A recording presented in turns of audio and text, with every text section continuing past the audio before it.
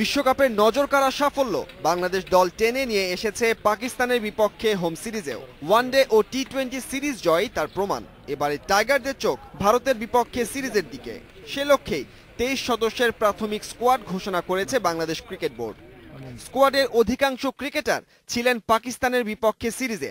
Injury কাটিয়ে দলে ফিরেছেন এনামুল বিজয়। তবে ওপেনিং স্লটে নিজের জায়গা ফেরত পেতে তাকে লড়তে হবে ওডিআইতে দারুণ পারফর্ম করা সৌম্য সরকারের সাথে। ফিরেছেন পেসার শফিউল ইসলাম। শাহাদাত হোসেনের ইনজুরির কারণে তার জায়গায় খেলতে পারেন তিনি।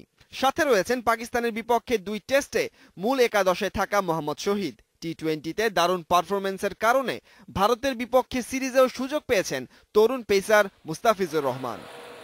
রনি তালুকদার এবং লিটন কুমার দাস ঘরোয়া লিগের এই 2 ব্যাটসম্যান ছিলেন পাকিস্তানের বিপক্ষে সিরিজেও, তবে সুযোগ পাননি। এবারেও তাদের সামনে সুযোগ আন্তর্জাতিক ক্রিকেটে অভিষেক হওয়ার। ওয়ানডে একাদশে পরিবর্তন আসার সম্ভাবনা খুব কম। পাকিস্তানের বিপক্ষে সিরিজ জয়ী দলটাই খেলতে পারে 3 ম্যাচের ওডিআই সিরিজে। বরাবরের মতো দলের নেতৃত্বে থাকছেন মাশরাফি। পেসাটাকে তাসকিন ও রুবেলকে দেখা যাবে তার সাথে।